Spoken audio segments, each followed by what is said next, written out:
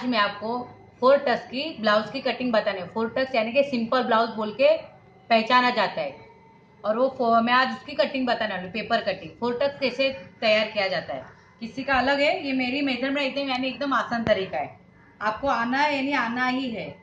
जैसे कि 4 टक्स में पहले क्या किया जाता है, अपन स्टेप बाय स्टेप जाएंगे वो कैसे किया जाता है। लेंथ है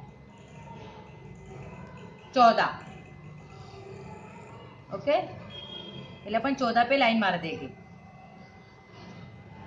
ये 14, 13.5 है, इसको 14 है, 13.5 लेंथ अपनी प्योर है, मतलब कंप्लीट है, और इसको आधा इंच 14 इंच बढ़ा है, यानी क्या आधा इंच सिलाई में जाएगा, और 1 इंच नीचे जाएगी, और 15 इंच 1 इंच नीचे जाने का बस, बाकी कुछ नहीं करना है। अभी शोल्डर अपनी है 5.5, ये 36 का मैं मेजरमेंट बता रही हूँ, 5.5। आपको हर मालूम तो वीडियो में होगा मैं कितना नीचे होते, 5.5 होगा तो यानी कि इधर 6 होगा, ओके। ये 9 दूना 18, 18 दूना 36 हुआ, यानी कि 9 हुआ। 9 में अपन आधा इंच और डालेंगे लूजिंग के लिए थोड़ा, क्योंकि ये 4 टक्स में आधा इंच ज्यादा डालना। 9 होगा तो 9.5 लेना, 8 होगा 32 का छाती होगा तो 8.5 होगा, तो 8.5 का 9 लेना, मतलब आधा इंच ज्यादा लेना है इसके अंदर,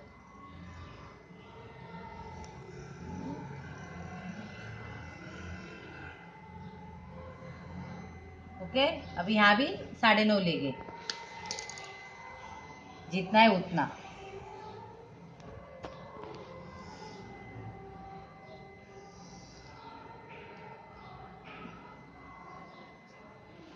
इसको भी यहाँ ड्रॉ कर देंगे सीधी तरह से, इसी तरह से, और अपना ये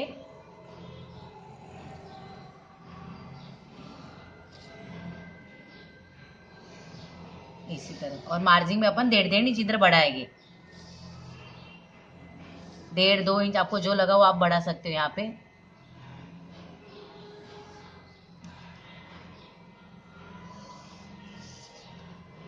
इसको सिंपल ब्लाउज बोल के पहचाना जाता है, और 4 टक्स भी बोलते हैं। ये अपना बॉक्स तैयार हो गया है। अभी यहाँ अपन थोड़ा पाव अंदर जाएंगे, इसको क्रॉस में लेंगे, यानी कि अपना यहाँ फुग्गा तैयार होगा नहीं।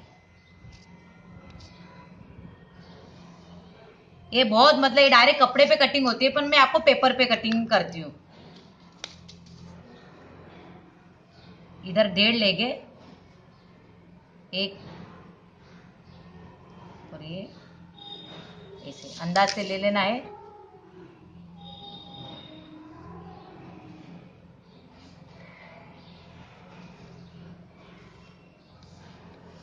हल्का सा राउंड दे देना है गोल शेप में,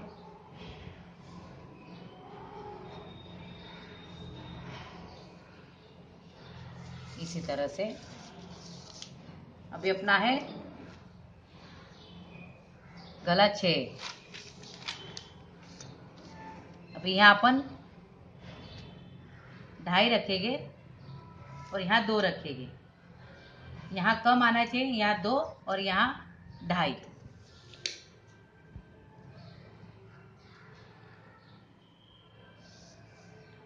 अब इसको गोलाई दे देंगे,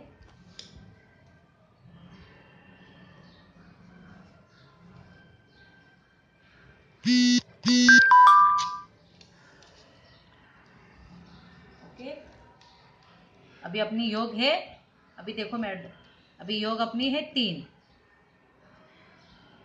यहाँ से गिनना है अपने को, यहाँ से नहीं गिनना, ये बैक साइड है, अपनी योग है 3, और यहाँ है 2.5।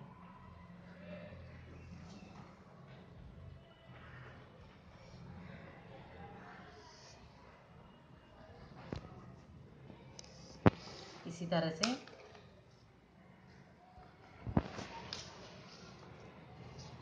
अभी आपका बीच का सेंटर निकालेंगे, 5 के का होगा 2.5 होगा, यहाँ 10वां भाग आएगा, 36 का 10वां भाग हो जाएगा, 3.5 में आधा इंच बढ़ाया मैंने, ऐसा डॉट करेंगे, और अपना टक्स पॉइंट होगा 10 पे, पे होगा।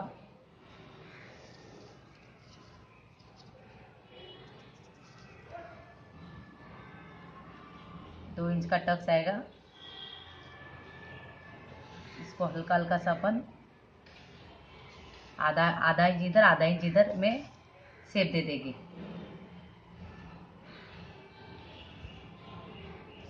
इसी तरह से यहाँ 1 इंच ऊपर जाएंगे और यहाँ 1.5 में करेंगे। 1.5 में ऐसी लाइन जाएगी और यहाँ 4 में रहेगी। यहाँ भी 1 में यहाँ जाएगी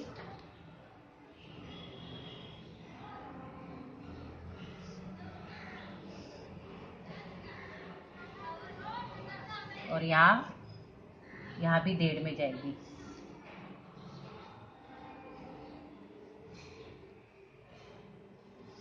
यानी अपना कप पूरा तैयार होगा, पप यानी फुग्गा के जैसा। अब इसकी अपन कटिंग करेंगे। बहुत आसान तरीका है दोस्तों। ये 5 या 10 मिनट में इसकी कटिंग हो जाती है। इसके 4 टक्स यानी कैसा, ऐसे में आपको मैं एक टक्स का भी बताने, वो डायरेक्ट यहाँ से एक ही टक्स रहता है, बाकी कुछ रहता नहीं है। वो मैं नेक्स्ट वीडियो में आपको कटिंग में बताने वाली हूँ। अभी फिलहाल मैं 4 टक्स से बता रही हूँ। जिसको कुछ प्रॉब्लम इसमें होगा तो आप मुझे कमेंट में लिख सकते हो। मैं इसमें पेपर कटिंग में आपको मैं इसका टिप बता दूंगी। अभी आपको समझ में आएगा। एकदम आसान तरीका है। जिस मैम ने मुझे कमेंट की थी वो प्लीज ये करके ध्यान देखना। उसमें एकदम मतलब देखा ना मैंने, किस लगा का 5 मिनट में मेरे को ज्यादा लगाने होगा यानी कि कटिंग करने के लिए। अभी अपन इसको काटेंगे।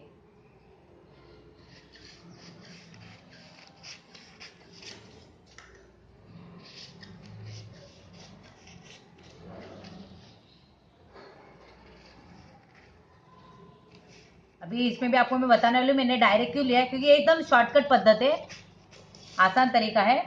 अभी इसको अपन बीच से काटेंगे। डायरेक्ट कपड़े पे भी हो सकता है, पर मैं आपको पेपर कटिंग ही बताऊँ क्योंकि पेपर अच्छा नहीं होता। अपन फाड़ के फेंक सकते हो, कपड़ा थोड़ी फाड़ के। पीछे का साइड हो गया। अभी ये अपने आगे का साइड ये निकाल देना है। ये एक्स्ट्रा कपड़ा है, मतलब एक्स्ट्रा ये निकाल देना है। इसी तरह से अपना है। अभी अपनी कटिंग करनी है।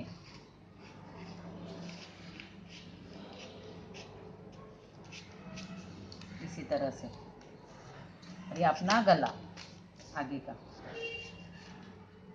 6 6.5 आपको जो लगा वैसा आप ले सकते हो। इसमें कोई दिक्कत है ही नहीं।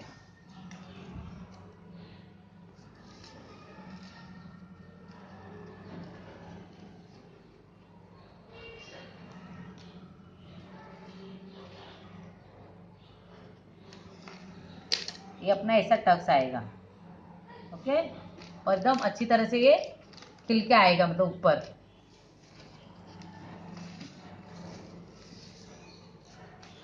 अभी मैं बाई की कटिंग बताने वाली हूँ। बाई है 5.5 में 1 इंच बढ़ेगी, 5 में 1 इंच बढ़ेगी यानी कि 6।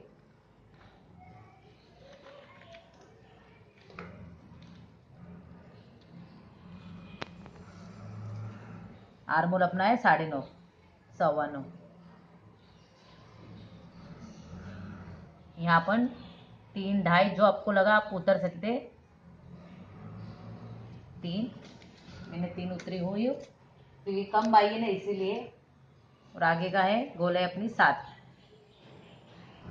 सिल के रेडी होके वो 5.5 पे आएगी।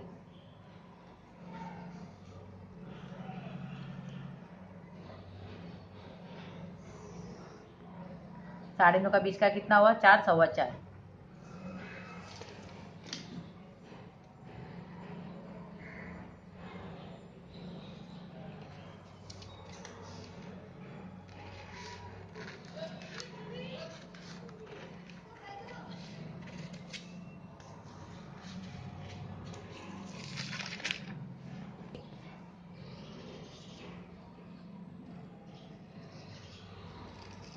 हल्का सा इसको राउंड शेप दे देंगे कैरी जैसा। देखा ना दोस्तों, एकदम आसान तरीका है ना। कुछ लगा इसके हार्ड, कुछ नहीं। मैं आपको कैसे हार्ड सिखाने जा रही हूँ, मतलब आपको आना चाहिए सिंपल में और अच्छी तरह से आना चाहिए। आपको मेरा वीडियो अच्छा लगा हो आप मुझे सब्सक्राइब और लाइक करना मत भूलिए दोस्तों। ऐसे ही कमेंट में लिखते जो मैं आपकी कमेंट सब पूरी करूंगी। और अभी नेक्स्ट वीडियो में आपको इसकी स्टिचिंग बताने वाली हूँ। धन्यवाद दोस्तों।